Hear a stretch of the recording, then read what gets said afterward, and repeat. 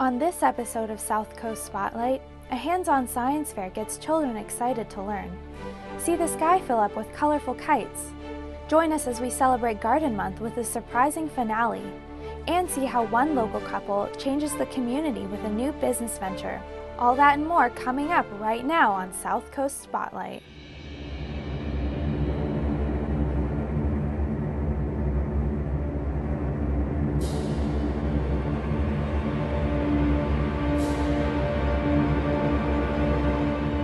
Hi, and welcome to South Coast Spotlight. I'm Juliandra Durkin from TV Santa Barbara.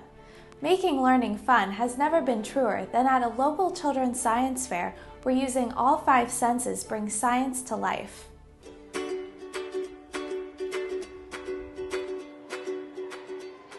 For some kids, science is really confusing, making them run to the playground instead of hitting the books. But when you show kids how much fun science can be, concepts like magnetism, gravity, and electricity become a theme park of excitement. We're going to teach you about electricity, and then we're going to teach you about magnets. And believe it or not, they're related. We are focusing on being a STEM school and making science a priority at our school. We are piloting the FOSS program, and everybody at our school does science on a regular basis. And so this shows the students all the science that they can do. Children are naturally curious and love to experiment. Early childhood provides perfect opportunities for adults to help kids develop a love for learning and especially a love for science. It just rolls right off. Hey, both of you can do it. Hold hands and just do it. So look, is it plugged into the wall? Is it touching anything at all? So these invisible lines actually make electricity. So this material remembers that it wants to be straight after you heat it up in hot water. Isn't that cool? Kids learn best by hands-on experience, so it is important to focus science lessons around things that they can see, hear, and even touch, so that they can connect with science in a very real way. Science engages students. It puts everything together. It makes the world real to them, and their natural curiosity comes out, and it complements everything that we do in our learning in our classrooms. So don't try this at home, okay? Because it will shock you? It can shock you, yes. Oh my gosh. Do it again, do it again. So how that actually works is that the bell creates sound waves. And the sound waves kind of look like how this slinky looks right now. It travels through the air into your eardrum, into your ear, so you can hear it. Science is real, and so by doing hands-on science like this, it puts it in a context that makes the kids realize, in fact, that they are all scientists. And also having a chance to see young scientists in the community makes them realize I can be a scientist for life if I want. You know, watch my hair. Oh. Science has brought many wonderful innovations to our lives. Because science starts with the type of curiosity that kids have, the way we teach science to our kids really does matter. Can you guys hear that now? I didn't even have to hold it up close to your ear, did I? Well, we're just so excited to have all the families involved, the students involved, and everyone, if you walk around, is totally engaged. And as you can say, there's so much laughter and excitement.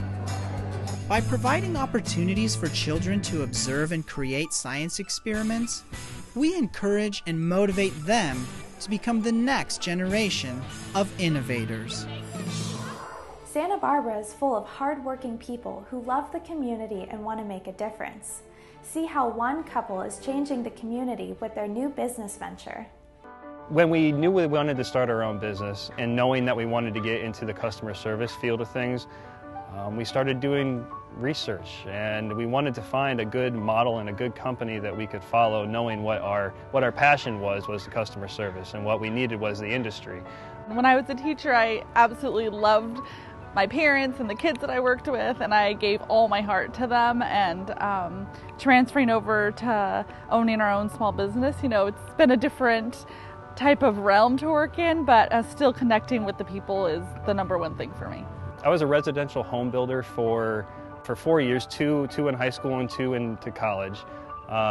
We built custom homes, so I had my hands on all the different aspects of home construction, from putting up all the framing, all the drywall. We ran all the electrical, we hung cabinets, we did all the painting, roofing, etc.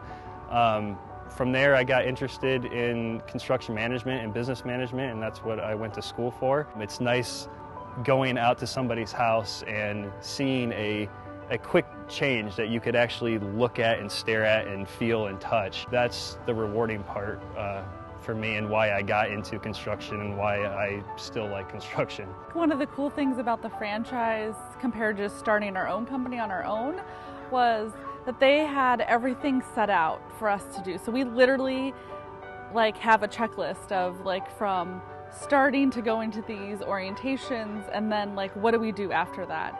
And so it made starting our own business for first-time business owners 100 times easier. So we didn't start the business to paint people's homes or to paint people's businesses. We wanted to start the business to be in the customer service industry. We just use painting as our outlet. At Fresh Coat, we follow the 3-3-3 rule. We try to schedule a quote with you within 3 minutes. We do the quote within 3 days, and the work will always be scheduled within 3 weeks. We don't try to be the lowest cost painter out there. Cost is really important to us, but we take that focus and we dedicate it towards the customer service and the quality side of things. And that, I think, is what is going to set us apart. For that 5 or 10% difference in cost, you can get a 50% increase in customer service and a 50% increase in quality as well. It's all about being on time, finishing on time, being reliable, trustworthy, showing people that this is more than just a painting company. This is a customer service oriented business. Finding good employees, I think, really makes a difference in the business as well, because they're on site with the customer much longer than we are. And so making sure we're going through that process of finding professional and quality painters, and that they understand that, yes, their job is painting, but also to have a great focus on customer service. I had met the Santa Barbara Boys and Girls Club at the Santa Barbara Chamber. I was involved in the Boys and Girls Club when I was in college in Waterloo, Iowa. And Caroline Brown, the director here, had approached me afterwards, and she was saying, for their anniversary, they want to do some modernizations to the club, which included a bunch of interior painting. So we wanted to have that relationship and develop that relationship as best as we can. So absolutely, we took advantage and tried to do the best job we can inside. For me, being more in touch with the community is the best part of it. We are giving back to the community and giving back to our own community. I agree, being involved just in the community is the best part about it. Community members with a love of gardening surprise us on State Street with a flower flash mob and share the importance and beauty of Garden Month. What happens when you take a truck full of flowers, a group of devoted volunteers, and a partnership with Santa Barbara's Public Gardens to City Hall? This happens. It's what they call a flower flash mob. The wealth of gardens we have here in Santa Barbara, there are so many different styles of gardens. So it's wonderful that you can just get out, experience it, and take a little bit of that home, and just to value how much gardening brings to our lives. After City Hall, they took their enthusiasm to the streets of Santa Barbara. I loved it, and it's so great to give flowers to everyone. It reminds me of my teen when I used to be, love child. Still am, even though I'm older. You might be wondering, why would 5 Gardens get together with their executive directors to give away a bunch of free flowers? Besides to have a lot of fun, it was to raise awareness for May being Santa Barbara's Public Garden Month.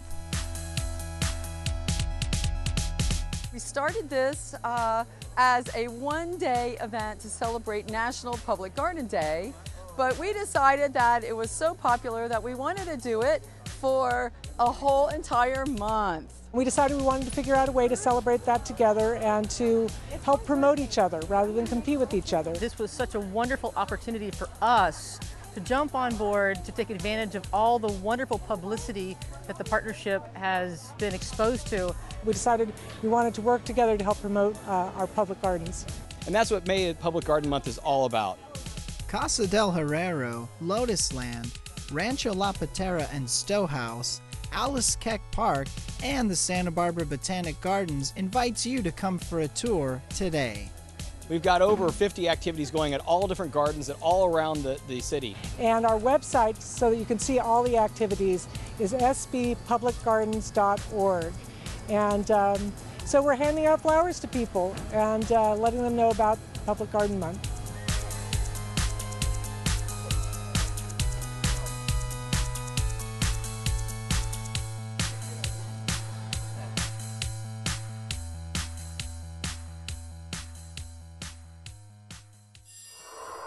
We all know the song "Let's Go Fly a Kite" from the Mary Poppins movie, right?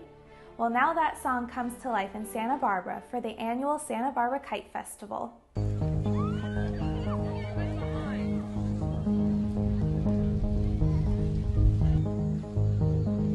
For nearly 30 years, Santa Barbara has hosted a kite festival that many people appreciate as being kid-friendly and community-oriented. It is one of many local opportunities that reaches kids and adults alike.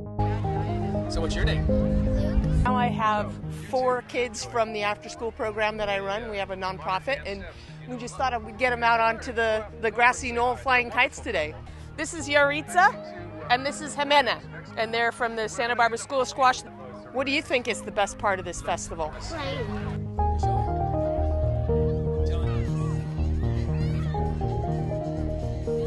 I have actually not flown a kite since I was a little kid, so this is kind of fun for me. In addition to being a fun activity for getting out of the house and into the sun, kite flying has a long history across many cultures. I'm a kite maker, kite designer. I get my visa as a professional kite flyer. This kite is an Indian fighter kite, and you can control them. It's made out of paper and tapered bamboo, and you can really control the kite. That's the kind of kite they use in India for flying kite as a sport, because every time you tug on the kite, the wings goes back like a bird, and when you release it, it flies. So it's almost flapping wings. So you put this kite up there, and moment you put the kite up there from your rooftop, not in the park, people come with the other kites and chase you, and they try to cut your tail. Every country has one kind of kite.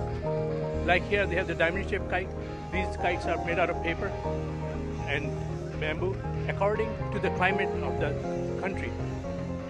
So India is very hot, very little wind, so they fly these kites. Here it's windy, in the moisture, they fly nylon kites. Kite flying is family-oriented and great exercise. Chasing the kite tail was an entertaining game to watch, and parents were glad their kids were outside in the sun doing something new while running off pent-up energy. Okay, there it is in the sky, go get it! We're just coming out to have a fun day. My daughter Sophia and my son Charlie is out chasing kite tails. Oh, I think it's great. I think it's nice to have everybody come out and the kids are involved and doing something and out of the house, and it's good. So we'll definitely be back. Hey, good job! We got winners all around. You guys have prizes for all of you. Come on over here. So whether you are young or simply young at heart, the Santa Barbara Kite Festival is an event full of colorful action that will bring a smile to your face. It's very much, part of it, like you're right there, making left, right, and center, Man's dream is flying, and it's an extension to your life. You cannot fly, but yes, you can. You almost feel like you're up in the air with the kite.